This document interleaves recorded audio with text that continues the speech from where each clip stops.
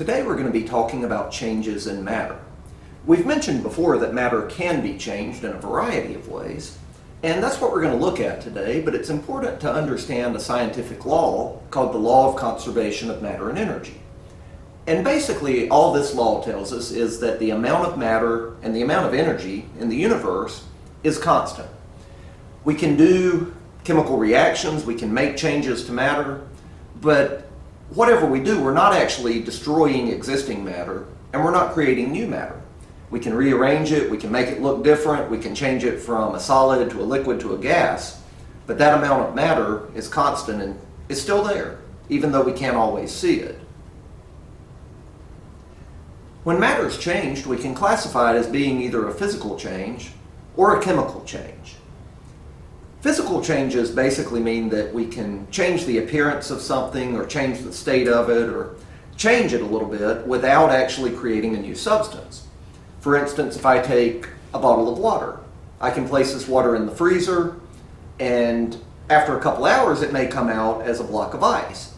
It's different than it was when it went in, but on the molecular level we still have water molecules. They've just changed state from being a liquid to being a solid. So that's an example of a physical change. We haven't created a new substance. We've only made it a little bit different than it was before, but still the same molecular substance.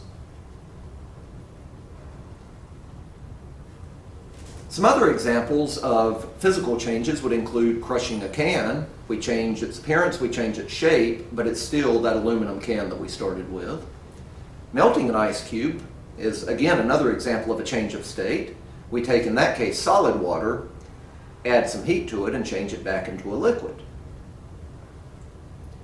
Boiling water is another state change, where in this case we're changing water from a liquid to a gas, but it remains water molecules. It just goes from being water in a pot on the stove to water vapor in the air.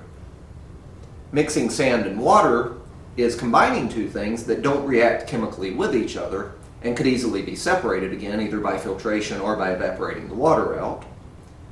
Breaking a glass, if we take a glass vase or glass bottle and drop it on the floor, it may break into pieces that we might not even be able to put back together. But those pieces are still glass. Shredding paper, cutting up paper is another example of just changing the shape of something, changing the size of the pieces, but not chemically altering it.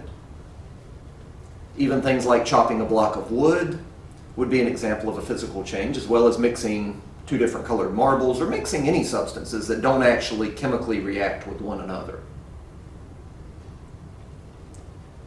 On the other hand, when we talk about chemical change, we're talking about some sort of process that actually will change a substance into a new substance on the molecular level. Chemical changes take place when the bonds that hold molecules together, that actually hold the individual atoms together, are broken apart, and those atoms bond together differently to form new substances. One example of chemical changes is just burning a fire. If I take a piece of wood or take a piece of paper and set it on fire and burn it, we'll see smoke coming up and we'll be left with ashes once the burning's complete. So we take our paper, we take our wood, and actually change it into carbon and carbon monoxide, these gases that are released through the smoke. So we're actually forming these new substances from the existing matter that was our piece of wood.